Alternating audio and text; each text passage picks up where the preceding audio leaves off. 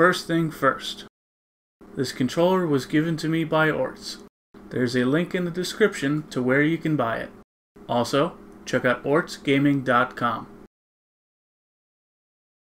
Welcome to Can It Mario, the show where we review third-party controllers, and at the end, see how well they play Mario. Here we have the Ortz Wireless Gaming Controller for Nintendo Switch. This thing is interesting. It's got 3 interchangeable D-pads. You have the standard cross shape, the dish that you might see on an Xbox One Elite controller, and something similar to a Sega D-pad. They can be removed very easily, with exception to the cross-shaped one. On paper, this is a good idea. The Xbox Elite controller does it very well. It's not really the same here though. The concept for the D-pad is very cool, but it is not perfect. It bottoms out for one. You have to press much harder than I would like, and it also has this weird issue where it registers diagonals much easier than you would expect. There is also a problem when trying to press up.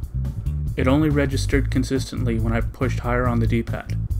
For almost all use cases, it's a bit of a problem. Another problem it has are the analog sticks. First thing, it has dead zones. Not the worst in the world, but they are definitely there. Secondly, they have this weird problem. I'll show you here. As you pass the left, right, top, and bottom edges, it sort of gets stuck.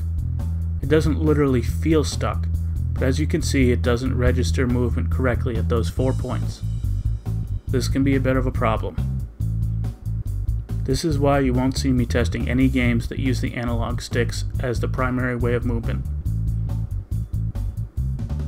Another weird thing is the triggers. They feel like they're analog, but are actually digital. I checked on PC and they do the same thing. I assume they are analog triggers, but the controller is programmed to register either on or off, depending upon how far down it's pushed. I didn't need them much for my games, but I felt it was important to mention. Lastly, it has a button for turbo. So Street Fighter 2. One reviewer said the Xbox One Elite controller dish thing would be good here. They were unfortunately wrong. I had trouble with certain special moves. It would not do certain complex inputs because of the 2 easily pressed diagonals. I do not recommend it for Street Fighter. It was okay for Rayman Legends. Here I used the cross shape. The issue I had with the D-pad earlier was prevalent here. I had to push up higher on the D-pad than usual. I got used to it quickly after I knew what was going on. Still, this very well may bother you.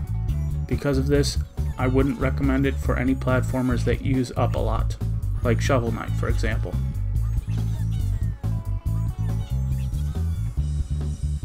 Here is Super Bomberman R. Here I used the cross shape again. Again, there was an issue where if I didn't press up high enough, it would input diagonals. Bomberman will use diagonals as directions for some reason, so this was slightly annoying. This problem happened fairly frequently, because I rolled the D-pad a lot during gameplay. Rolling would pass by the diagonals, and if I wasn't pressing up perfectly, it would send me somewhere I didn't want to go. I don't recommend this controller for Bomberman, nor do I suggest it for any game where you roll the D-pad non-stop, like a shoot 'em up. Playing Sonic Mania was pretty much perfect. The Sega-style D-pad was close enough to Sega controllers that it felt amazing. It was a real treat. Of course, if you want to use the analog sticks for the Emerald mini stages, you have to deal with the smallish dead zones, but it's totally worth it. I had no issues with wrong inputs here. I very highly recommend this controller for Sonic Mania with the Sega-style D-pad. It's also very good with the Xbox Elite controller D-pad too. The only better way to play it would be on a PC with a Sega Genesis controller and a Genesis to PC controller adapter, although you need to use button mapping software to do so. So anyway, if you played a lot of Sonic Mania, definitely buy this controller.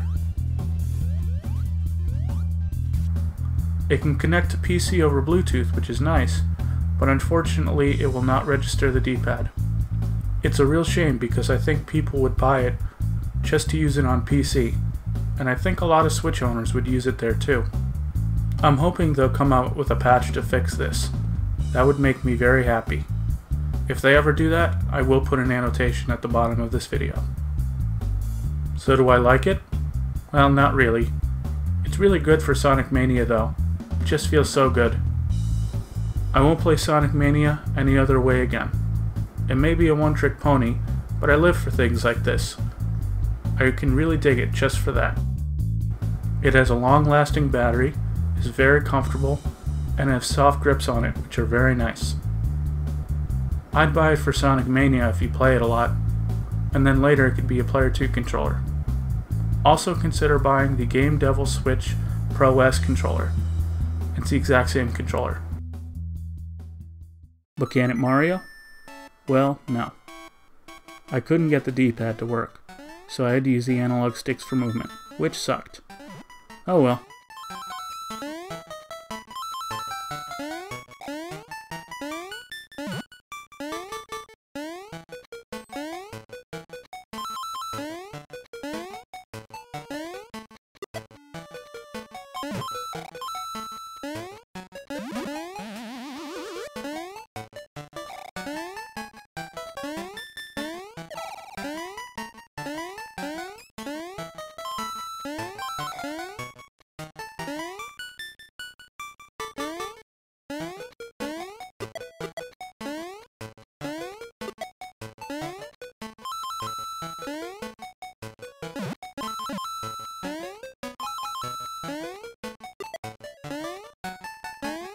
Thanks for watching.